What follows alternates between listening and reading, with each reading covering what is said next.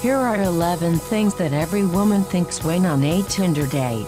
Going on dates can be pretty nerve-wracking, especially when you just met that person online on Tinder. These days women are more adhering to the new concept of online dating. Blind Tinder dates are exciting, but there are certain risk factors that you just can't ignore. But if you're lucky enough, then you just might land the perfect guy for you. Coming from a girl's perspective, here are a few thoughts that run in every girl's mind when they are out on their first Tinder date. Some of these might come as shocking to you, but these thoughts could not get more honest. Number 1. If this sucks, I am out. Maybe I should ask my best friend to call me every hour, or excuse myself and run away, or maybe I should set an alarm and label it, "Are you having fun? Really?" Be honest with yourself.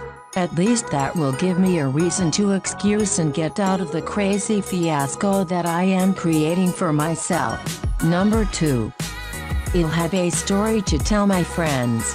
At least I'll have the stuff to tell my friends and laugh off the bad experience. They'll tell me they don't miss being single, even when they secretly do. And I'll tell them that I know. Well, get drunk and watch a chick flick. Also, this guy is boring as anything. I would rather have a date night with my girlfriends. Number 3. What if he's the one? What if he's the guy I end up marrying and we'll have to tell our children that we met on Tinder? Would that give them the leverage of doing the same? But then again, modern love story. I just hope it turns out to be a good one. I don't want my kids to laugh at me. Number 4. He looks nothing like his pictures. It's a win or lose situation. Either he could look like he did in the photos or looks exactly the opposite. Do guys use filters? It'll be doomed if they did. I remember in high school, how all the guys used electric filters on their pictures to get the girls. Gosh, they looked ridiculous. I hope he's not one of them. Number 5. What if he's a murderer? He's got a dope suit on, looks mature, works at a place that sounds legit, has a reasonable sense of humor. Either he's a serial killer with a psychological disorder or he's my soulmate. No other options exist. But what if I am thinking too much, or should I give him a shot and see where it goes? Number 6. Explains why he's on Tinder. Indistinct views about sexism and feminism. Constant mention of how rich his dad is and a belief that all his exes are crazy and still in love with him. Shoved left swiped. Idiot. Number 7. I wonder if we would have met another way. Like maybe at Target if I ever stopped ogling at cookies and cakes, and imagining how good they would taste.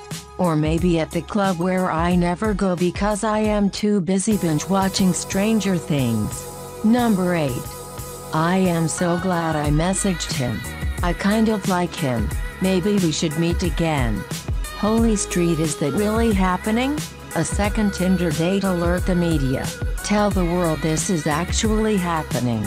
Number 9. I think he's just trying to get into my pants. I don't know. Sometimes you just have a craving for it, like pizza or reruns of Family Matters. I hope he's not the stingy guy and doesn't like to return the favor. 10. How do I tell him there's something stuck in his teeth? That's a sweet smile. He's being really polite, but how do I tell him there's spinach stuck in his teeth? Will that be rude? Damn it. I can't even look him in the eye with that piece of spinach hanging from his teeth. Or if I don't tell him, he'd make a fool out of himself. Oh God. I've got to tell him. I am not a bad person. Number 11. How do I tell him I hope we bang in the alley? Perks of not getting any action in weeks. My mind is exhibiting 100 shades of gray. God help me. But also, how do I tell him? Should I leave him some signs and clues that I want to bang him in the alley behind the bar, or would that be too bold?